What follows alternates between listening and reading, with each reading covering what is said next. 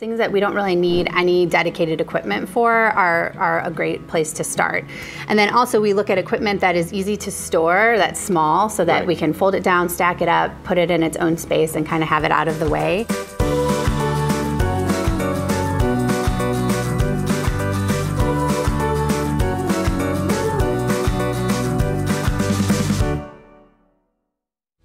Hello everyone, welcome back to the Flaghouse Sensory Channel. I'm your host, Chris. This week I'm here with Claire Heffron from the Inspired Treehouse, and we're looking at sensory in small spaces, and sensory play in small spaces in particular, because not everybody has this fantastic gym that you guys have to work in, and so you're working in a much smaller environment. So why is this topic so important, and what are some great ways that we can get around the space problem? Yeah, so this is a really popular topic on our blog because so many teachers, therapists, and parents are up against that challenge of providing the sensory input to the kids who need it with very limited space. So they don't have a lot of open space in their classroom to work with.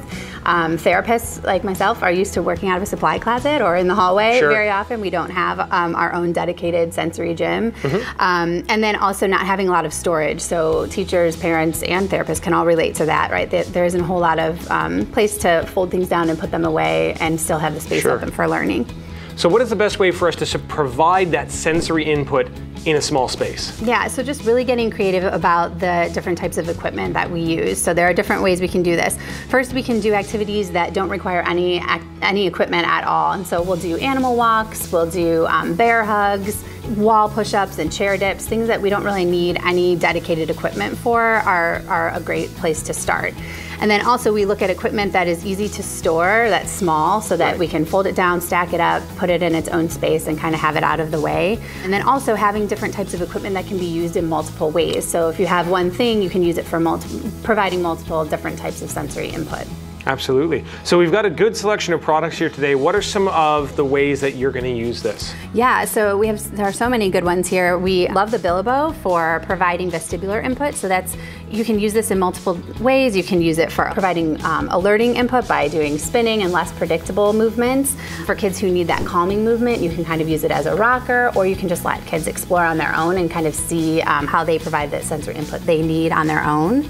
We have the gel floor tiles. These are great for creating obstacle courses. So it's a really nice kind of sensory experience that appeals to multiple systems because there's a visual component to it, there's a tactile component to it, and certainly you can use it to create different movement experiences for kids. And they're flat, so they store away really easily. You can push them underneath the cabinet or keep them out of the way.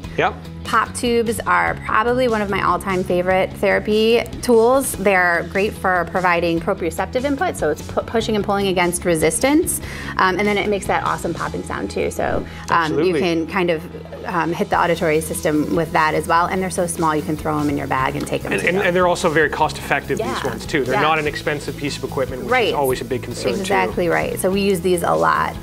And then we also have the tactile discs, which are awesome because they have two different sets. So you have the smaller ones, which are super easy to throw in your bag and they store away really easily. And it can create lots of different sensory activities when you pair them with the larger discs too. So you can do an obstacle course where kids are barefoot and they have to feel what's on these tiles and match to the smaller tile that feels the same way. And then again, they come in their own storage bag, so they're really easy to store away and you can use them for lots of different purposes. Fantastic. So we've got lots of different activity ideas here, and Claire even has even more on the blog that is at the Inspired Treehouse. We're going to put the link down in the description so that you guys can go and check that out as well too. Claire, thanks again for all these great ideas for sensory in small spaces. And remember, if you like this video, please make sure to like it, subscribe to the channel. We always have new content every single week. Thanks so much. We'll see you next time.